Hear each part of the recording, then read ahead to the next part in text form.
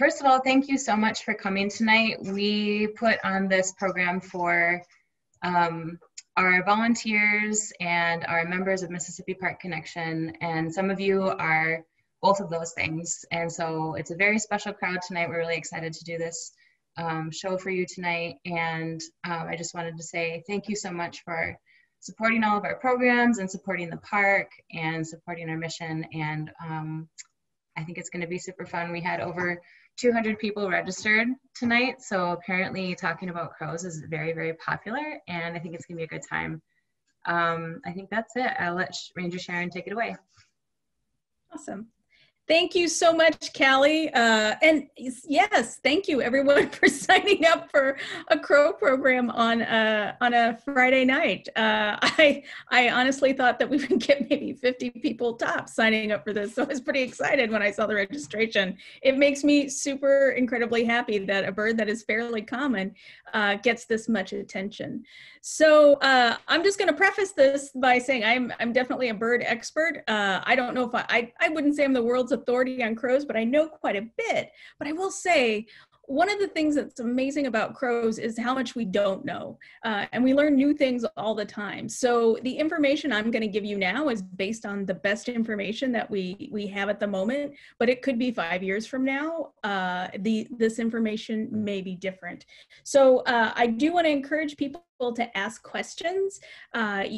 You don't have to ask them in the chat. There's a Q&A feature on the screen. If you click that, you can type in your question. And Callie will be monitoring the chat. So first things first, since we're going to be talking about crows, let me get to my slides. Why murder? Well, murder is the collective name for crows. They're collective nouns for all sorts of birds. One of my favorites is for a grouping of owls, because long-eared owls will roost together, and they're called a parliament of owls. If you watched Coffee with a Ranger this morning, we learned that turkeys, it's a rafter of turkeys, and for crows, it's a murder of crows. Now, I'm just going to give a pro tip out there to anyone who knows a birder and happens to see this meme that has been around on the internet for years. Don't send this to your birding friends. I know it's cute. It says attempted murder, but those are not crows. Those are ravens. And the collective noun for ravens is an unkindness. Now, we do have ravens in Minnesota. They are primarily in northern Minnesota, although some are creeping down into the Twin Cities metro area. Every now and then when I am birding over by Lake Vadnais, I hear a raven. So they are getting a stakehold here. And just to, oh yeah, I thought I'd put this in for a go. It's not really a murder of crows unless there's probable cause. Ha ha ha. I know this should be funny too, but those are all ravens. So I just want to point out in this picture, look at that big chonky beak this bird has. That gigantic schnoz, that is classic raven. And look, that's a big beardy boy there. You know, look at that throat. Crows are not going to be that beardy. So that's one way that you can tell them apart. And then when you start to get north of the Twin Cities, I grabbed a couple of photos from the Macaulay Library from the Cornell Lab of Ornithology. The photo by Henry Burton, that is an American crow. It's a very sleek bird. The beak is very sleek. And if you look at it in comparison to the raven with the photo by Matt Davis, again, chonky, heavy beak. Like even when they're flying, you can notice that beak where you may not notice it as much in a crow. And speaking of flight, I find it's incredibly easy, much easier to tell them apart when they're flying than when they're perched. Ravens look kind of stretched out. They have a much longer tail. And if you look at that, these are screenshots of ravens and crows from the David Sibley app. You can see that a raven has a wedge-shaped tail and crows have a rounded tail. Ravens also have a much longer wingspan. And because of that, ravens can fly in a different way than crows. Crows, they're pretty much flappers, they're gliders, they might circle around, but they really can't soar in a thermal the way a hawk does. You know, we've seen bald eagles and red-tailed hawks floating on a thermal, those warm currents of air, and they gradually spiral upwards. Crows really don't have the proper wing shape for that. However, ravens do. And you'll sometimes see ravens mixed in with birds of prey that are migrating up at Hawk Ridge. I have found a raven in Menominee, Wisconsin about 12 years ago, and I found it because like, why is that crow soaring? And then I realized, oh wait, no, that's a raven. So those are two ways that you can tell them apart. So, and when I'm talking about the roost here, these are all American crows that are in the Minneapolis roost. There really aren't any ravens in the roost. Ravens do roost, not in the size that crows do, and they usually don't come into Twin Cities metro area. So just some quick facts about crows. They're a member of the corvid family, and that includes several other species, some jays and ravens. I'll show some pictures of other types of corvids. Crows weigh about 1 pound. And think about that. If you've seen the crow roost and you've seen all these crows in the tree and you think each bird is 1 pound, there's just some really strong trees. We need to keep strong, healthy trees in the Twin Cities metro area. They have a wingspan about 39 inches. There can definitely be some variation. You know, crows are definitely smaller than ravens, but you can have a big chunky crow and you can have kind of a small raven. But about a wingspan of 39 inches, and their body length on average is 17 inches. Something I find fascinating is that the oldest crow that was ever found in the wild in banding studies was found in New York, and it was over 16 years of age, and it was still alive. They recaptured it, which I think both of those facts are pretty amazing because crows, corvids, they're very hard birds to catch. They have great memories. So when you've trapped them and banded them, they remember the whole technique, and it's not really easy to do it again. So it's amazing that they were able to recapture this crow. It was still alive and it was released. So it could still be living out there today. Now, the oldest crow in captivity that is documented lived to be about 59 years of age, which is pretty amazing when you think about, usually when long-lived birds, you think about citizens, parrots, you know, a lot of seabirds that eat a lot of fish. They tend to live that long. What is the albatross? Wisdom, the albatross, she's over 60. And not only is she still alive, she's still laying eggs. Whew, that's exhausting. And so, yeah, it's pretty amazing that an omnivore was able to live to 60 years of age. These are some other types of corvids. In the larger picture here, these are some corvids that I see whenever I go to Europe. We have a hooded crow and all the smaller corvids around them. Those are jackdaws, and they're super cute. Pretty much if you ever watch anything that's produced by the BBC, you will hear these corvids in the background. They sound like our crows, only weirder. Oh, this is a good question. Why is it amazing that an omnivore lives so long? When you read about studies of birds that live a long time, it's typically the fish eaters. And I guess in my brain, I think, well, fish is kind of healthy, as opposed to, you know, crows. They're eating roadkill. They're digging through our dumps, but they also will eat quite a bit of grain and insects, and they're also fairly predatory. Two other corvids we have on here is the blue jay. Blue jays are related to crows. And then down below, we have the Canada jay, formerly known as the gray jay, that you can see in northern Minnesota. And this is one I got a picture of up at Zaxxon Bog, chowing down on a deer carcass. So yeah, all corvids have a varied diet. Things that I've seen crows eat outside of roadkill. I saw one eat a bat one day outside of my apartment building.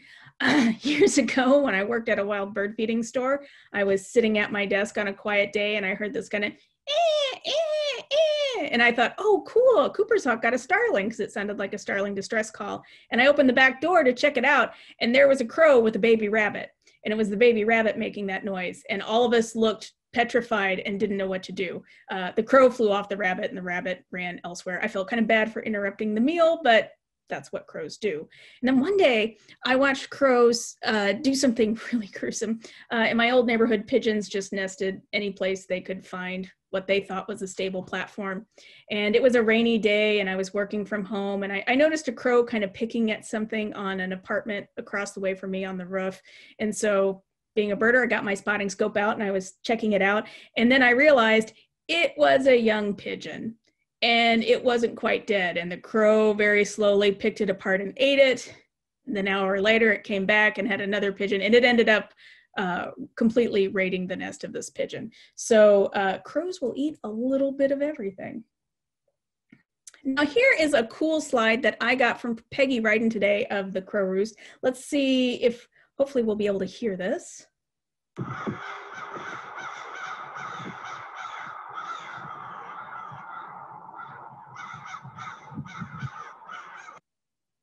So that's a little snippet of the crows kind of staging.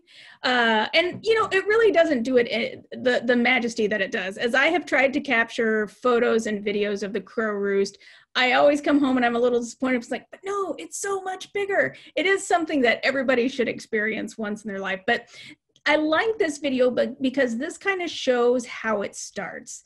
The crows take their time coming into the roost at night. And the roost is primarily a place for them to sleep. And so they'll kind of do what's called staging. They'll gather in one area and maybe they'll feed, and maybe they'll start with a family group and then a few more family groups come in. And then before long, you have 500 crows and they're kind of going around looking for food. And then another 500 crows join them and maybe they start drinking out of the Mississippi River. So the staging can be just as fascinating as it can be to watch the actual roost. What's really fascinating is that it can take them 2 to 3 hours to finally settle down into the roost and sleep, sometimes even longer. But in the morning, once they're awake, they get out of that roost fast. They are ready to go.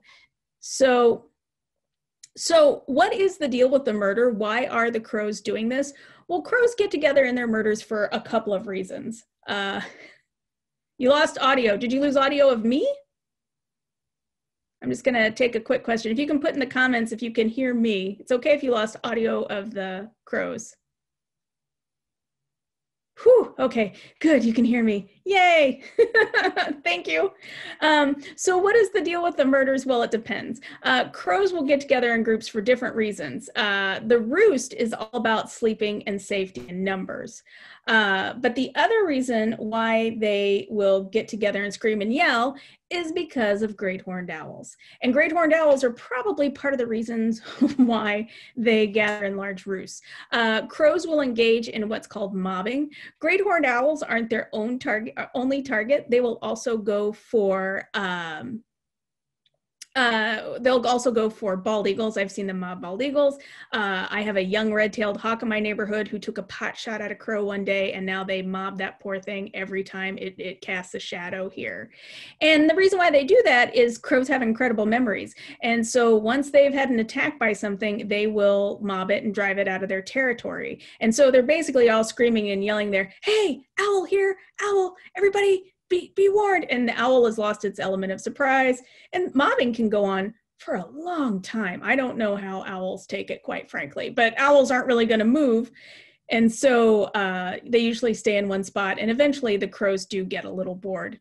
Now, funny thing, I had crow's nest in my neighborhood this summer, and I had a young crow, and it loved to take over my fly-through feeder in the front yard. So I would play games with it. And one day I started out and I just would stand out on the porch step and I would just stare at it. And at first it would kind of eat, but then it was like, she's just staring at me. Why is she doing that? And I didn't do anything. I didn't frown. I just stared at it. And then it couldn't take it. And it just started cawing and it was going, caw, caw, caw, caw, caw, and it flew away. And so the next day it came back, and this time it had 2 of its family group with it, and they're all out there. And the family group is kind of sitting in the tree. And then it sees me and it goes, caw, caw, caw, and they all go in the tree. And so I follow the younger crow, and I just follow, and it tries to adjust itself on a branch to hide itself in the leaves, and I can adjust my position on the ground. And then the other 2 were like, okay, this is weird. This lady is weird. And so they all started cawing. And eventually the older crows were like, okay, all she's doing is staring. She's not really a threat. We're out of here. But the young crow still hangs around. And so now if I'm going to my car, I get a little mobbed myself. So I know a little bit about what owls are going through. All right, so that's one reason. So is that they mob to try and drive predators away. But the roost it's different. It's about safety in numbers. They all come together. And one of the reasons why they come together in these large groups at night is safety in numbers. Sleeping is a vulnerable activity. You're not paying attention to what's going on around you. Something could sneak up on you. And so if you're one of 10,000, you're less likely to have something bad happen to you. And so that's one of the reasons why crows gather in these large roosts. And great horned owls can find these roosts, and great horned owls do predate them. One night, the crow roost a few years ago was in Loring Park in downtown Minneapolis, and I was walking around just kind of marveling at all these birds quiet in a tree, and a great horned owl blasted through and took off with one of them, and it sent the rookery into disarray. And so that's one of the reasons why they gather in these large groups, is that they are vulnerable at night. And that's one of the reasons why they hate owls, is because owls like to eat them. If you go to any great horned owl nest, you will find two things I can guarantee you'll find: pieces of skunk and pieces of crow. And if you've seen my bald eagle in a box program, there are some crow feathers in that. And the bald eagle in a box program are things that have been collected by bird banders in bald eagle nests when they've done bird surveys in our corridors. So crows, they're smart, and yeah, they eat other birds and rabbits sometimes, but quite a few things out there will eat them. So what's the deal with crows coming into the Twin Cities metro area, or metro areas in general? The Minneapolis isn't unique. Rochester has a crow roost. Pittsburgh has a crow roost. They're all over the country. Well, there are several theories with that. Number one, cities tend to be a few degrees warmer than outer areas. The buildings absorb the heat during the day and then release it, so heat is a factor. We have an endless supply of food with dumpsters out there. I remember one morning the crow roost broke free from downtown Minneapolis, and I lived over in Lynn Lake on Lindale and 32nd, and the crows were pouring out one morning, and they would come down because people would leave their dumpsters open and they're picking through trash, and I was just enjoying my coffee looking out the window, and this guy comes out in his pajamas with this big bowl of ice and is futilely throwing chunks of ice into the air. And I mean, it's not nearly anywhere near the crows because they're high up in a hackberry. And I finally opened the window. I was like, dude, what are you doing? He's like, they wake me up every morning. I want them gone. And I said, close your dumpster and they won't be here to eat. But he ended up moving. So, I mean, yeah, so food is another reason. But the interesting thing that we're finding is that crows like to roost near the light. And something that we've learned is that crow eyesight is not good in the darkness.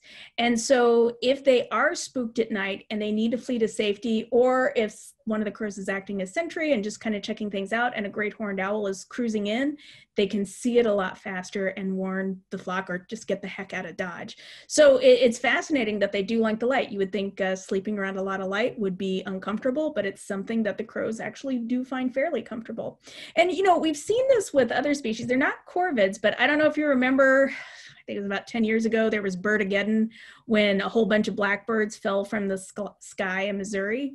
And it was a similar thing. You know, a lot of blackbirds roost similarly to crows, and someone let off fireworks near a roost and it startled the birds and they ran into each other, they ran into buildings, they flew into the ground. And so that's how that happened. And there just wasn't good light around that. So crows like the light. Okay, so this is a really cool animated map that I'm going to animate here from Cornell Lab of Ornithology. eBird, if you ever want to if you ever have a question about birds, Cornell has you set up. But this is an abundance map of the American crow, and it's set up to do an animation of crow movement throughout the year. So this is a January picture of the map. And so this is all based on reports of people who use eBird and document birds and document their sightings. So if you look where it's yellow, I mean, that's where crows are sparsely dispersed. And the darker purple it gets, that means that there's more of a concentration of crows. So this starts in January and it's going to animate and go all the way through December. And so we'll be able to see how crows move, because when I was younger, it never occurred to me that crows migrate. So watch this. There they go up into Canada, and they spread out. And then in the fall, they all come back down and they concentrate in the southern states. So you can see along the Mississippi River up where Minnesota, Wisconsin, and Iowa are, we have a bit of a cluster of crows there. We have a higher density, but look at that density down around the Gulf Coast, down around Texas and Louisiana. So, I mean, they have even bigger concentrations of crows there. And that'll be important. So how do you find these roosts? Well, someone had asked earlier, like, are the roosts just getting started? They're actually going to be winding down. If you're going to go check out the roost, I would do it now because crow mating is going to kick in March. But the roost pretty much starts gathering in November. I typically think of it as going from Thanksgiving through early March. And the easiest way to find it is just follow the crows. I remember years ago coming home from work at the bird store in Bloomington and being on 35W and just watching a river of crows head towards downtown. And so when I want to find the roost, I just kind of cruise along the Mississippi River. I usually do it about 2 hours before sunset, and you see the flocks moving and you know where to go. It's one of my challenges. I would love to do crow roost Park Service programs, but I can't always guarantee exactly where they're going to be, and I don't want to drive 20 people around in a caravan to try and follow them. But you can do that on your own, in your own vehicle or on a bike. And it's a little bit of a mystery where they will finally end up. Like I said, one night they ended up in South Minneapolis, but most of the time they end up along the river right now. So you just follow those lines of crows, and they're going to take their time. They're like, when I was out watching them the other night, they were chowing down on hackberry before they settled in. As a matter of fact, this is a video of a crow. It won't have much sound, but it was going for hackberries. So, and I've seen a lot of bird species go for hackberries: robins, starlings, cardinals, waxwings, crows. So if you're looking for a tree to plant in your backyard that's bird friendly, it's a pretty good one. Gets really tall though. So here's this crow, watch.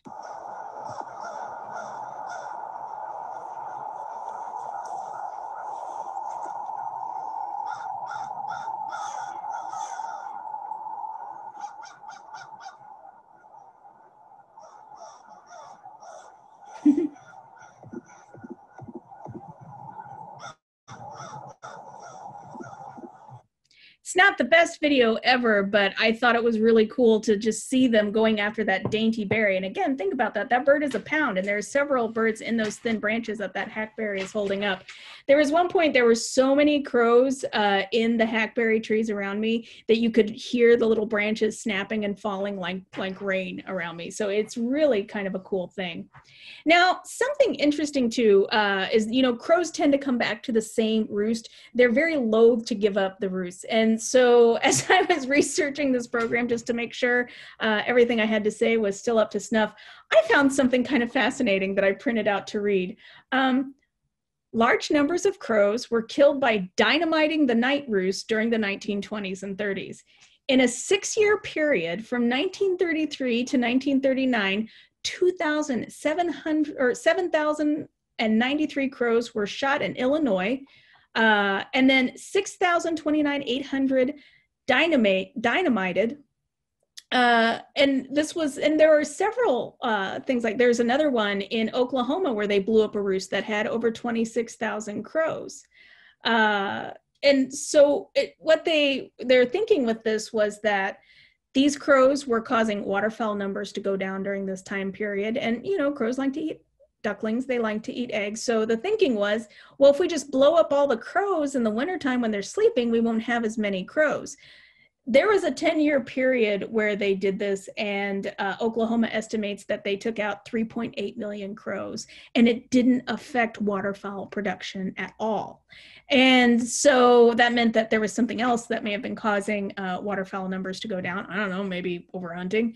But the other thing that was interesting was that the crow numbers didn't necessarily go down either. And the reason was that some of the crows they were blowing up were actually the northern crows that were migrating in. So it's just really fascinating that this is how we used to treat these crazy bird phenomena. And now I think that's also contributed to one of the reasons why crows roost in metro areas, because, if a farmer doesn't want a crow roost on their property, they can just, blast the crows a little bit. And, in the cities, people aren't going to shoot at crows as much, and they're certainly not going to blast dynamite in a crow roost. It's still a thing that happens. I remember years ago, I went to a bird festival in Brinkley, Arkansas to celebrate the ivory-billed woodpecker. They had blackbird roosts there, and there were people in the parking lot shooting all the blackbirds. And I went over to the festival organizer and I said, hey, FYI, this is a bird festival and people get upset if you shoot birds at a bird festival. And the man was standing next to the organizer, and he turned out to be the mayor of Brinkley. And he said, ma'am, this ain't no blackbird festival. This is a woodpecker festival. And I said, okay, hope it goes well for you. All right, moving on. So yeah, crows are very, they have a lot of fidelity to their roost site. They'll come back to the roost site year after year. The exact place of it might shift a little bit. This was the night when they were in Loring Park. Sometimes they'll be along West River Road. Sometimes they'll be on the buildings in downtown Minneapolis, but it is the same general area. All right, and here's another shot of the crow. This was the night that it was in South Minneapolis, in my old neighborhood. And you know, it's a really fun opportunity to get some photos of crows. This was a time lapse I took of the roost when we had that gigantic moon last week. Of course, none of the crows flew in front of the moon, but it was still kind of cool to get a little time lapse of that. And it's a good place to check out. So, like I said, the roost is going to break up in March. That's when crows here in the metro area are going to start pairing up. And, you know, I think there is some pair bonding that happens in the roost, especially with young crows that don't have a mate yet. You know, what better place could you go to meet your future life partner than Loring Park, where 10,000 of you are hanging out and sleeping side by side? It's a good way to get to know each other. Just some crow nesting facts. They can have anywhere from 3 to 9 eggs, like bald eagles. It depends on food supply. If enough food comes in, they might have 9 chicks. Most likely they're going to have 4 or 5. The incubation period is about 16 to 18 days. The young crows can stay into the nest about 40 days. And something fascinating is that there is cooperative nesting. So the young of the previous year will help the adults of this year raise the young. So they kind of get a year to like learn, oh, this is how you raise chicks. This is how you drive off predators. You know, wouldn't it be great if we could all get a little test batch to raise kids before we start laying eggs on our own? Okay, so if we have enough time, I wanted to play a fun little game where I was going to play some bird calls, and I wanted you to tell me if it was a crow or no. And so I'll play the bird call, and you can just type in the comments and let me know if you think if it's an American crow. So let me get the first call queued up.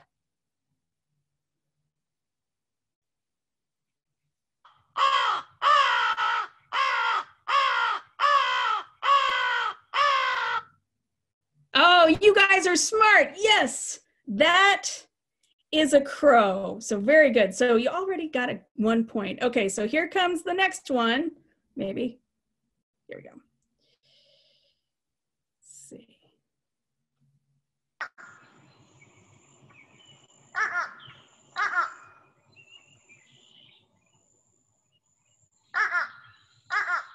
Ooh. There is some confusion on that one. Well, I'll tell you, it is not an American crow, but that is a fish crow, which you can hear in the East Coast. Sometimes I hear them along the Gulf Coast in Texas. I've heard them in Florida. I've heard them along Lake Erie in Ohio, but that is the fish crow. And it is a very common question I get sometimes when someone's been to a beach and they said, what's the bird that says, nuh-uh, nuh-uh? And that is the fish crow, which they look identical to an American crow, except they sound like they've swallowed a bit of helium. All right, I've got a couple more calls for you. Let's see. Here we go.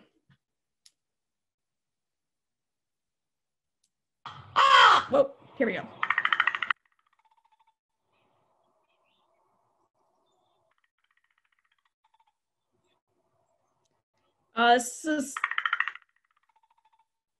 We have some disagreement here, but that is a crow. That is a clicking sound. We have no idea why they make it, but that is the clicking sound of a crow, the American crow. I've heard it in my backyard. I've heard it along the park. So that is just one of the weird sounds that they will make. They will also mimic the calls of other birds. I have a crow in my neighborhood that does a juvenile red-tailed hawk. I have one that I've heard do, what is the word I'm thinking of? I've heard crows also do other ones. So they are good mimics. And I believe Mark, he had a crow when he was a kid. It's not legal to have a crow now, different times. But I know people in the past that have had them, and they can mimic human speech. All right, so I have one more call to play you in crow or no. Let's see. Hopefully, I'm going to turn down the volume. I think this is a loud one.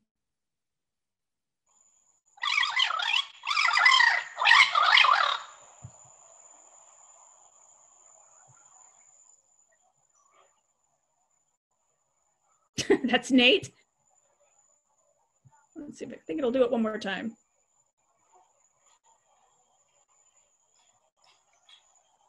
Do it one more time, buddy.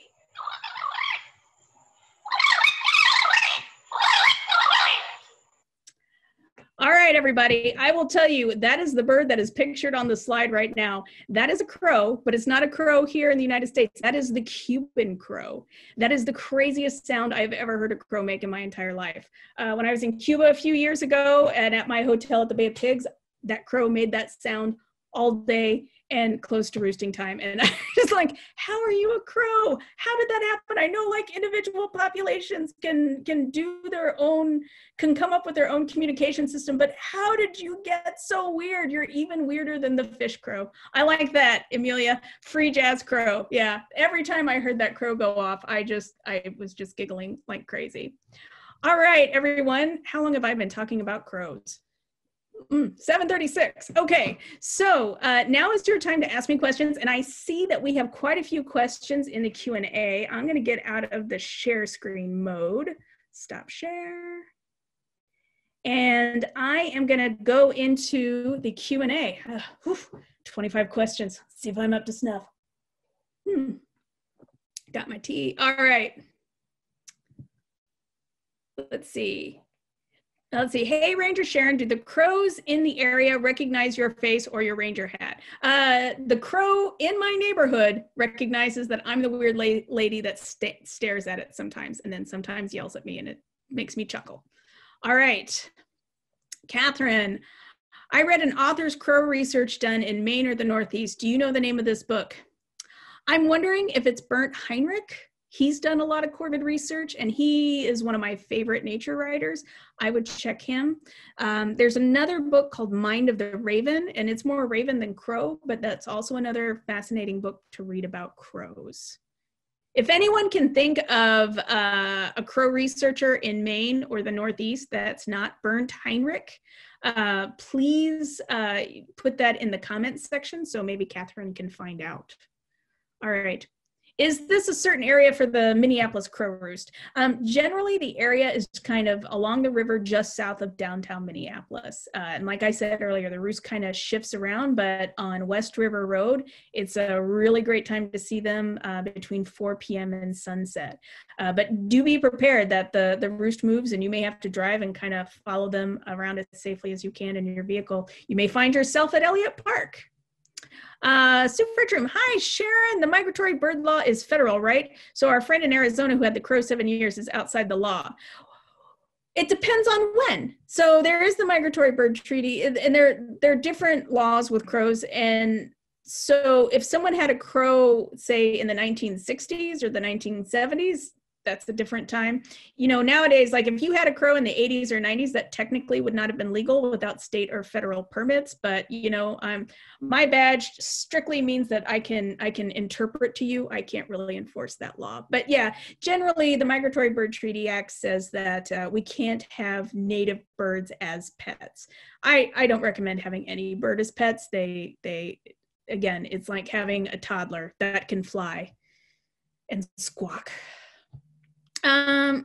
Lisa says, my little dog must have had a run-in with a crow. He barks like crazy whenever he hears or sees one.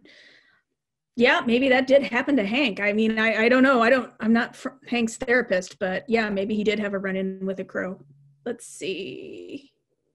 Oh, here, Greg was asking. Yes, you are correct. Earlier when I was talking about ravens, it is an unkindness. So when you see that meme of an attempted murder, you can be pedantic like I am with your friends and say, yeah, technically that's an unkindness, an attempted unkindness. Okay, do they roost in the same tree groups every night? They try to, but I mean, the roost is so huge. You know, some of them are going to end up, I've seen them, especially when they've been in downtown Minneapolis, that some of them do end up in trees and some of them end up on top of the buildings. So it really varies. I think it's more important that they're in the same crow area and they can hear each other. See. Can I describe mobbing a bit more? What are crows doing? What response do they get? So, you know, there are at least 20 different documented crow calls. And there's one, and it's that you hear quite a bit at the roost, and it's called the assembly caw. And it's the caw that, you know, brings them all in. And it's a caw that you'll also hear when they're mobbing an owl. So, and what that's doing is it's like alerting everybody around, hey, there's something bad here. We're going to yell at it and hopefully it'll go away, but at least it's lost its element of surprise. So they're basically just warning everybody. And the other thing is that other birds learn this call. And so sometimes when crows start mobbing something, blue jays will get in on the action. And sometimes you might even get chickadees getting in on the action for a large predator. Blue jays will sometimes use this to their advantage. They have a jay call that they use when they see a predator and everybody kind of ducks. Well, blue jays have kind of figured out like, oh, if I make that sound, everybody gets out of my way. I'm going to make that sound every time I come to a bird feeder. So blue jays also have kind of a sub-agenda with that, which I kind of admire. But a lot of bird species mob. It's not just crows and blue jays. I use chickadees and their mobbing to help me find tiny owls. Chickadee mobbing is way more adorable than crow mobbing. They do that, you know, we're all familiar with the chickadee-dee-dee. When they're mobbing something, they go dee-dee-dee-dee, dee-dee-dee-dee-dee, and then you might hear an agitated nuthatch nearby going, kind of sounding like Burnt on Sesame Street. And so when you hear those sounds, that's when I'm like, okay, where is the screech owl? Where is the saw-whet owl? Or as Craig and I found when we did the big sit this fall at Coldwater, we heard one angry chickadee. It was just one very brief angry chickadee, and we ended up finding a long-eared owl at Coldwater. So angry birds, they see a predator, they like to warn everybody around them about it. I also noticed that they're way more animated about mobbing in the summertime, especially when they have young birds. It's almost like they're teaching them that, hey, this is a bad thing. Really, you see how I'm freaking out here? You don't ever want to get anywhere near Cooper's hawk. All right. Will they remember individual owls or just as a species? That's a good question. Some research shows that crows in particular can remember individual people and individual faces. But you know, I know a lot of people have enough trouble just differentiating between a barred owl and a great horned owl. So I'm not sure if a crow can necessarily tell anything beyond owl shape. It seems like there are a lot more crows than the past years. Is that true? And where are they roosting? You know, I think it depends on what your definition of past years are. I feel like when I was a kid in the 1970s, early 80s, that, you know, it's about the same number of crows. However, about 10 or 15 years ago, if that's what you're thinking of, you know, we had West Nile virus blow through the United States, and that took out a good chunk of the crow population, and it's come back now. So I think it just depends on that one. All right. How many crows are in some of the murders in Minneapolis? That's a tough thing to answer. The roost itself varies. I will say that the roost used to be close to 50,000 birds, and now it seems to be closer to 20,000 birds. And crow roosts can vary in size from 500 individuals to there's some roosts on the East Coast that can get upwards of 200,000 individuals. So, you know, the birds might find different places to roost at night, but I would say on average right now, the roost is at about 20,000 birds. So the majority of the crows in the Twin Cities all roost together. Yes, however, not all of those birds in our roost right now are Twin Cities crows. Quite a few of those crows, if you remember that animated eBird map that showed how crows come down into the United States in the wintertime, quite a few of the crows in our roost are going back up into Canada for the breeding season. Favorite roosting tree? I don't know. I've seen them in all sorts of trees. I've seen them in conifers. I've seen them in hackberries. I've seen them in cottonwoods. I think it's whatever one is the furthest away from a great horned owl. Silly question. How can you befriend crows? Well, if you want to feed them, you can. I don't mind if crows come to my bird feeder. I purposely don't try to attract too many of them because, you know, they're smart. They will raid other birds' nests, and I want to give, you know, the chickadees and cardinals and the rose-breasted grosbeaks a fair chance. You can read articles about a young woman in Seattle who used to put out oodles of food for crows, and they would bring back little trinkets to her bird feeder. And then the crows got to be so large that the neighbors complained and she had to stop feeding birds. So, you know, feeding crows or befriending crows, with great power comes great responsibility. If you have a bird feeder out and you toss some peanuts and some corn out here and there, they're going to come. They'll also patrol your yard and they'll eat a lot of insects, but you don't have to bend over backwards to attract crows. Have a good sized fly through, some corn, some peanuts, that's good, but don't overdo it. Don't be a weird crow person. All right. In Maine, crows gather a small number at a time, most mid to late afternoon, around 4 to 5, and then they all take off and stream the last 20 to 30 minutes and head south. Don't know where they roost. Follow them, and find the roost. That would be my answer. Let's see. Last year near the Lake Street Marshall Bridge, I saw about 20 to 30 crows mobbing a juvenile bald eagle who was trapped on a sandbar. Every time the eagle tried to take off, 1 or 2, 3 of the crows would dive bomb her and stop her from taking off. This went on until later the afternoon, almost 5 hours. The crows eventually disappeared and the eagle took off. Have you seen this? I have seen this happen when a young eagle has food that the crows want. You know, the eagles, they have to learn how to live with crows, and especially if that is a young bald eagle fresh from the nest. And the crows see an opportunity to harass it, they're definitely going to do that. And, you know, an eagle is a big bird. It is not nearly as agile as a crow, and it takes a lot for that bird to take off. So, you know, if it's got 20 or 30 crows dive bombing it, I don't blame it for not wanting to take off either. That'd be annoying. But yeah, eventually eagles get older, more agile, and crows learn their place. Let's see. Where do crows lay their eggs? In nests. The nests can be in a variety of different places. They can be in conifers, they can be in trees, or in deciduous trees, and crows are surprisingly secretive and quiet around the nest. If you see a crow being quiet and looking a little hinky, that's probably a sign that it has a nest nearby. But if you start to watch it, it is not going to go near the nest. They are very, very cautious about that. Crows and blue jays are both like that. All righty. What do crow nests look like? Are they typical nests and all the same area and spread out?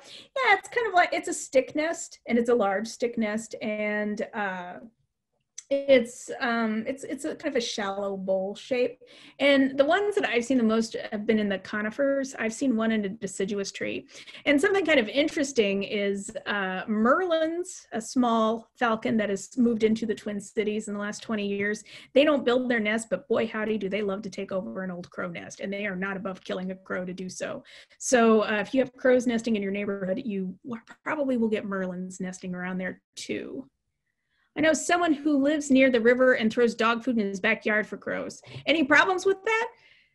You know, as long as it's just like a handful, and, you know, you're not buying like 100 pounds of dog food a week to subsidize crows, there shouldn't be any problem. I mean, neighbors will let you know if it's a problem, but there's plenty of food for crows around in the area. But no, putting out a little kibble isn't a big deal. I certainly wouldn't put out a lot of kibble, because on the off chance the crows don't eat it, you're going to end up with raccoons in your backyard, and raccoons carry some nasty things.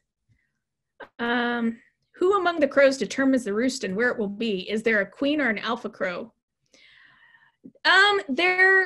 There isn't, there's a lot we don't know. I mean, we don't know who determines the roost. It's kind of like watching a starling murmuration that kind of wheels and spins in the sky. Nobody understands, like, what is the bird that suddenly decides that they go this direction or that direction?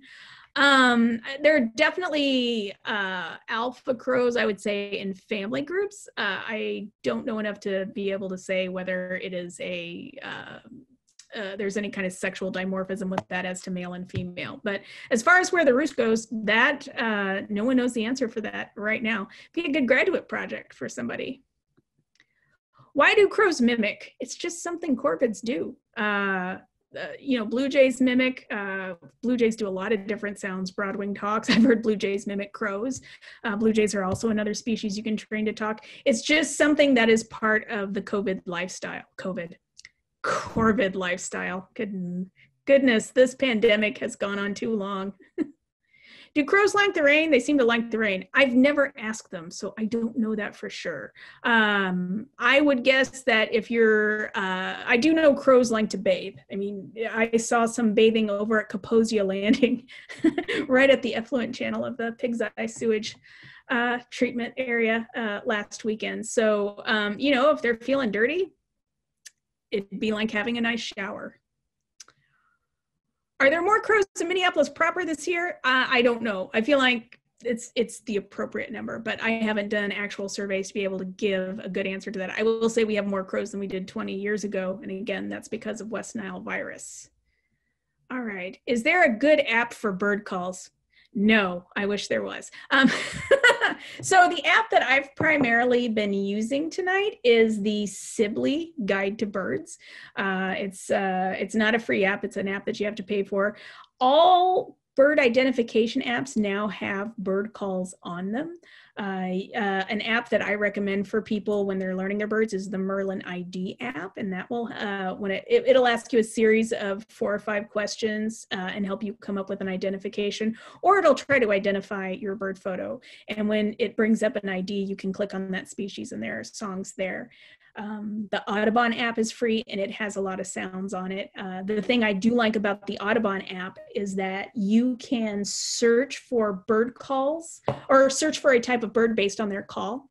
I have a real tough time telling trilling birds apart, so I can bring up all birds that trill and kind of listen to them and look at them and figure out what I heard.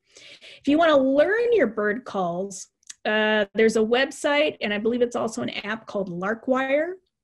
And they use a series of games to teach you your bird calls, and that's a little more fun than just listening to bird calls in the background.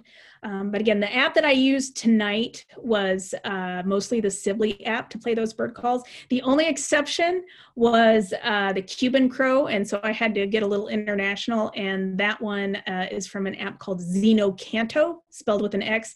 But that one is, if you're a really hardcore person and you're like, I really want to know what a brownback solitaire sounds like in September on average, then it's your kind of website. But start with the Sibley or the Merlin app. All right. The questions keep coming. Please talk about crows putting dead things in our bird bath, which ruins the water for everyone. Frog entrails are gross. I don't want to talk about dead things in your bird bath. No. Crows and raccoons will wash their food. And then sometimes it's not even a matter of washing it. It's a matter of softening it up. But rabbit pieces, all that fur, it's hard to swallow dry fur. So having it at the bird bath helps soften it up and makes it easier to swallow. So yeah, it's just one of the things that comes with having a bird bath. I know there are grates people try to put over it, but they're wild animals. They have absolutely no table manners, and we just live in their world. Hillary is asking, is that Jeff Goldblum? Yes, that is. I engage in a crafting project that's called diamond painting. And so, Hillary, that is about 19,000 little plastic beads that make up Jeff Goldblum in a sunset with a pterodactyl. And then right here, this is a spotted owl painting that was done by my mom, which I really like. I was told that there is crossbreeding between ravens and crows. I have not read about that, so I don't know. With birding, anything is possible, but I would think a raven would eat a crow sooner rather than later. All right, what time is it? Oh, it's 7:53. Okay, everybody, there are a lot of questions here, and I'm going to try and get through them, but I don't want to take up everybody's time. So if people need to leave, You can. I'll tell you what, if you have crow questions that I don't get to, let me get into panelists and attendees. I will put my Park Service email in here, and I will answer your questions. I will warn you, this is Friday night, and I'm finished working for the weekend, so I may not answer your crow questions until Monday. But thank you so much. If people need to leave, please go. I'm going to stay. So if you have a question, I'm going to go through all these questions. But I tell you what, you know, if this goes to 8:30, then I have a Marvel movie with my name on it I need to watch. All right. Let's see. So yeah, I'm not sure about crossbreeding ravens and crows. I mean, I don't know enough about their genetics if that's really possible. All right. Jesse, we saw an eagle in a tree surrounded by crows. They were not afraid of the eagle.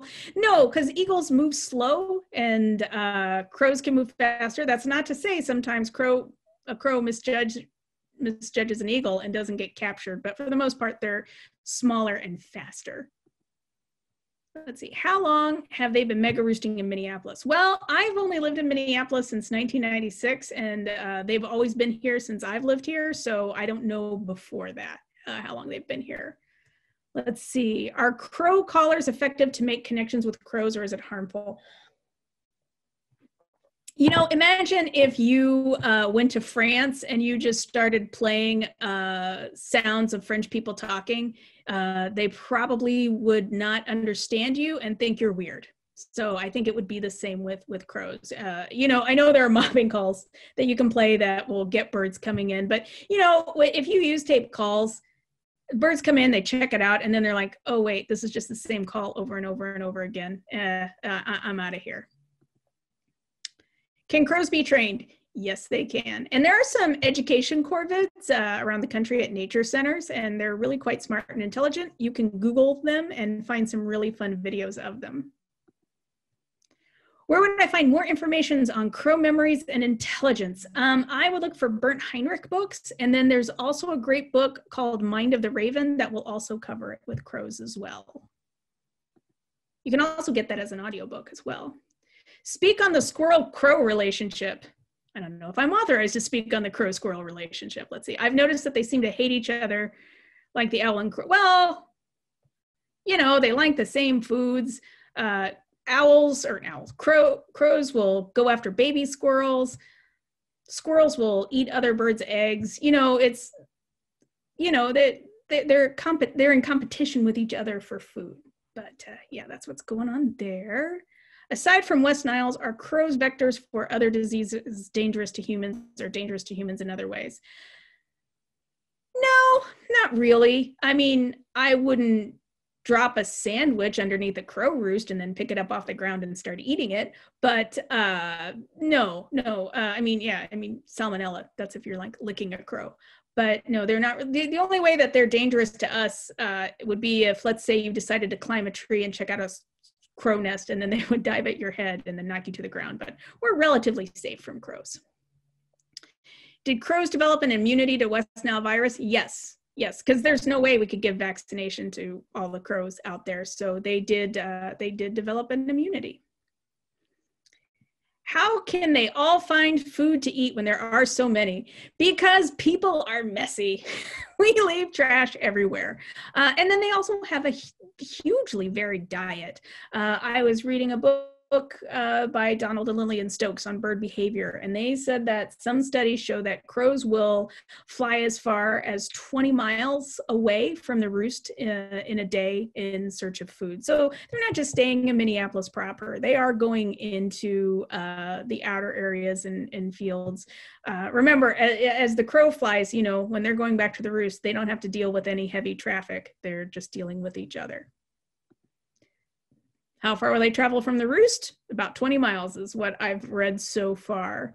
Will crows mob a person if they were threatened? Yes, they have done studies on this where they have harassed crows. They've put people in masks and they've harassed crows. And if you wear that mask, the crow will follow you.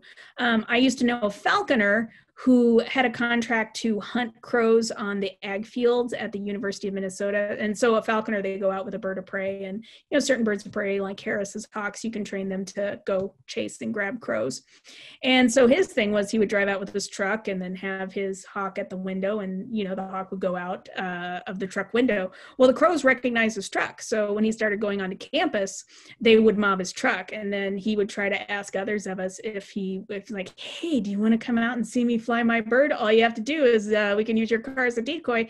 No, I don't want my car to be mobbed by crows on a regular basis. Do groups of crows get in conflict in one another? Last year, I watched a group of 3 to 5 crows appear to harass a family group, pretty sure nesting pair and yearling. Yeah, from what I've read about corvids is that they kind of like their social standing in their general area, but there could be some territory battles that happen, or if somebody has some good food and they're not sharing. So yeah, I can see that happening. A lot of birds are like that. I saw a group of crows begin cawing, and then they suddenly flew up and pooped over a guy. It looked like it was totally on purpose. Is that a common behavior? Birds pooping before or right after they take off is a common thing. As a matter of fact, it is a trick I use when leading field trips. If we're all watching a bird and I see it poop, I will say, it's gonna fly. And sure enough, it does. It's just part of the natural thing. When you go to fly, their body always releases poop. And this is true of any bird. If you're watching a cardinal sit in a tree and it poops, it will fly away. You just want to lighten the load before you gotta fly. Don't stand under a great blue heron when it's about to fly. It is not pretty. Are there any research studies looking at the Minneapolis roost specifically? None that I am aware of.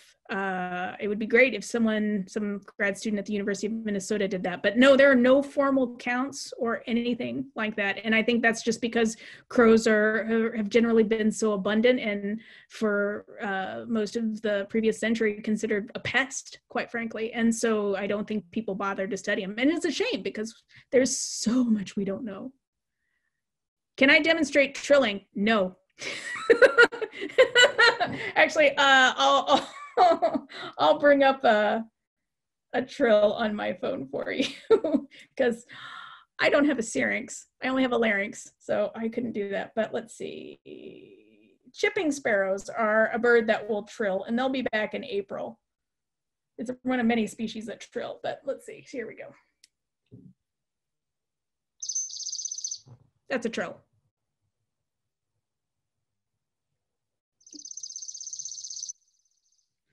But we have 3 species that come back in spring that do that. Juncos make a sound similar to that, pine warblers, and chipping sparrows. Do the crows ever roost in St. Paul? No, which is weird because that's the town everybody likes to go to sleep in. But no, to my knowledge, they have not been roosting in St. Paul. I may notice more crows this year than I have anytime now at home or out on walks more. Once you have something on your radar, you're going to notice it a lot more. Let's see. Which species is the better imitator, ravens or crows? Probably ravens. Probably ravens. I've heard ravens do a lot more than I've heard crows, but I guess if you train a crow well enough. Let's see. Why did the West Nile virus lead to increased crow population? It didn't lead to an increase in the crow population. What happened was we had a decrease in the crow population when West Nile hit because it killed so many crows. It killed a lot of red-tailed hawks and great horned owls. And so the population went down for a few years, and then the birds started to get immunity to West Nile virus, and their populations came back. But no, West Nile virus didn't necessarily cause a population increase. I'm sorry if what I said made it sound like that. Let's see, okay, got that one. Let's see, gonna delete that one. Do scarecrows actually work? No, because they don't move. I mean, you literally have to be a person standing in a field running and chasing crows, or a falconer to get crows to take it seriously. But if it's not moving, they don't move. Please describe family groups and mating patterns. Anonymous, I would love to, but that would be a whole nother hour, and this program was supposed to be done a little bit ago. So maybe we'll do that program at another time. Let's see. Why do crows dip their food in the bird bath? Again, to soften it up, especially if it's furry or dog food. They love to put dog food in a bird bath. It just makes it easier to swallow. I found a decapitated crow in the backyard. Would an owl have done that? Yes, ma'am. That is definitely great horned owl work. Why do crows and ravens have black feathers? I don't know. Something to do with evolution. Evolution, it made it a big advantage for them to have that coloration, and that's just the way it worked out. All right. And I think I made it through all the questions. Thank you so much for coming tonight. Thank you so much for asking your questions. And yes, thank you very much for your patience. And you have a great weekend. And if you send me an email, remember, I am signing off for the week after this program, and I will answer your questions on Monday. Have a great night, everybody.